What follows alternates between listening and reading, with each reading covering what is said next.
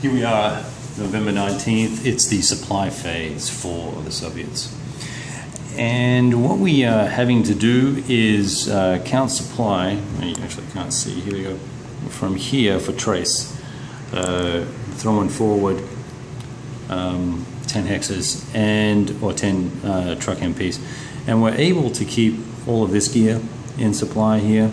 We are not able to keep all of these guys. So I'm going to have to roll for all of these units here. And that could be nasty. But what I think we will end up doing is eating off the field, since we have a substantial amount of of SP there.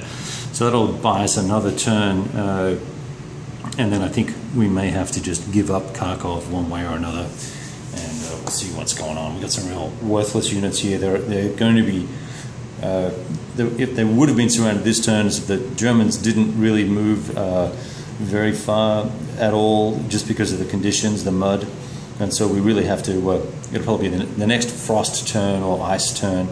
We'll see this pocket wrapped up, and then it'll just be a matter of time before we either trit them out or I try and fly supply in, whichever the case may be. The longer the Kharkov stands for the Soviets, the better off they are. But because it does, as you can see, it ties up an enormous amount of units. But the Germans are already planning on moving off in other directions, just as soon as they can tie this little knot here, and they're going to start looking at the Oskol River, which is this line here, and seeing how much damage they can cause and still manage to stay in supply.